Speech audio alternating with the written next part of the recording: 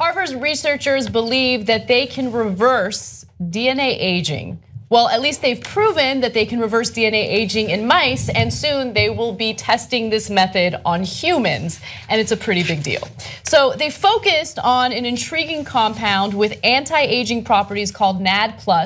It's been known that younger mice had more of it than older mice, and back in 2013, the researchers found that when they boosted the NAD+ levels in older mice, they looked biologically like much younger animals. Bananas. In fact, they couldn't even differentiate between the older mice and the younger mice after they started giving the older mice this compound, okay? So Sinclair, that's actually Dr. David Sinclair from Harvard, put drops of NAD+ into the water of a group of mice, and within a couple of hours, their NAD+ levels started to rise. Within the first week, the scientists saw obvious age reversal in muscle and improvements in DNA repair. That's it, we're done. We're done. This is the most important story that we have ever covered. Okay, nothing else matters. I agree with her. This is freaking phenomenal, and I'm super excited. I want to get my hands on NAD+ immediately. I'm looking at Cenk's notes, and legit, it's highlighted through and through. The entire article is highlighted. I was like, damn, dude, like you didn't have this level of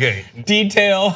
I don't know if you can see all the highlights, but no, because I got excited. I'm not messing around with NAD+. That stuff's happening. Okay. Look, you still gotta stop eating though if you want to remain healthy, regardless of how young you are. Not necessarily, man. I'm gonna get that NAD+. Everything's gonna be okay. So let me quote Dr. David Sinclair again. Last graphic here.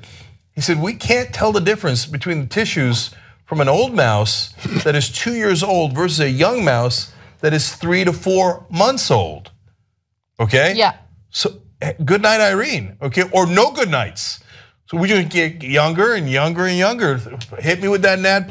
So let me try to explain again. Of course, all this is a little oversimplistic, but so NAD+, when their levels are high, then PARP1 is activated and can repair the DNA. Okay. Now, in the case of cancer, you don't want to repair the DNA of the cancer cells, so they actually lower the PARP.